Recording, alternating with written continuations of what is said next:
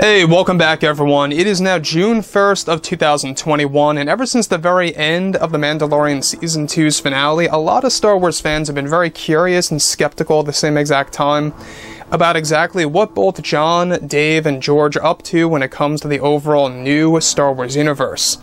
This is Mike Zero. Make sure to subscribe if you are new to the channel for future Star Wars content. Also make sure to check me out at Mike01 on Twitter. Now, what's really exciting about the future of Star Wars is that we do know that Kathleen Kennedy no longer has creative power over the majority of the material, given that John and Dave are getting more creative power. They recently got big promotions over at Lucasfilm, which is great news, by the way.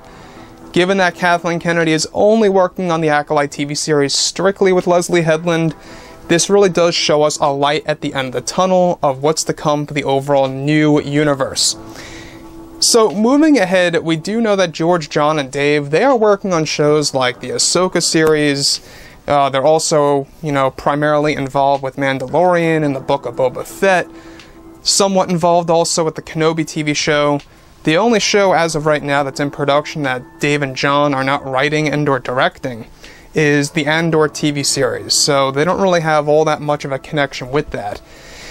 But when we look ahead to the future, more TV show announcements coming this November to December, as well as next May at Star Wars Celebration. So keep your eyes open for that. That's going to be a big month because also new movies will be announced, and they're going to be announcing new books, novels, and comics, and all the new lore and such that's really going to cater to the hardcore Star Wars fans. So the thing that's been happening right now behind the scenes with Kathleen Kennedy does speak volumes about how Disney now perceives Kathleen Kennedy and her work with Star Wars, and why it's really showing us that she's really not in the best place right now when it comes to the Star Wars franchise. So, with that being said, given that Kathleen Kennedy is currently working closely with writer Leslye Headland, it's best described that as of right now, both Jon Favreau and Dave Filoni are busy with shows such as the Ahsoka series and even the Book of Boba Fett, while they also develop Mando Season 3 and 4.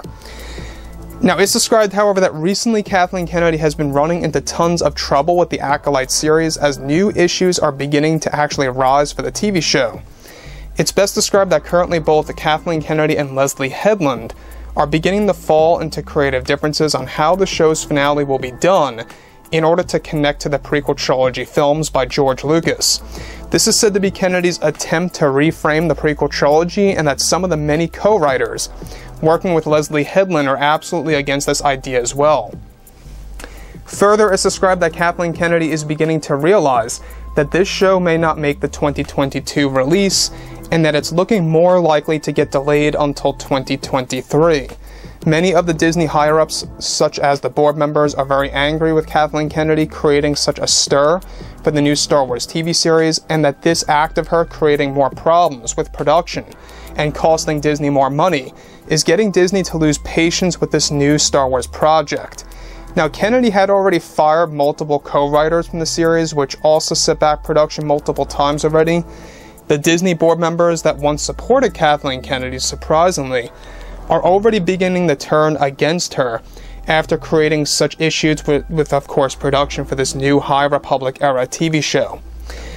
Now, here's the thing that really does stand out the most when it comes to Star Wars, is that given that Kathleen Kennedy is the one that, really fired Gina Carano from Lucasfilm, or should I say from The Mandalorian Season 3, and how she blamed it on how she was creating a toxic environment, we can see that Kathleen Kennedy is not the one that really is all too bright when it comes to Star Wars.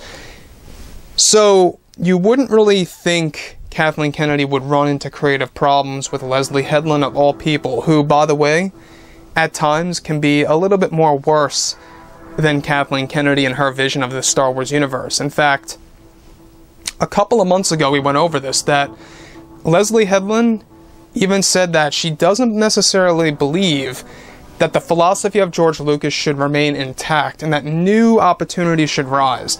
So, in my point of view, the philosophy of George Lucas should always remain. That is for certain.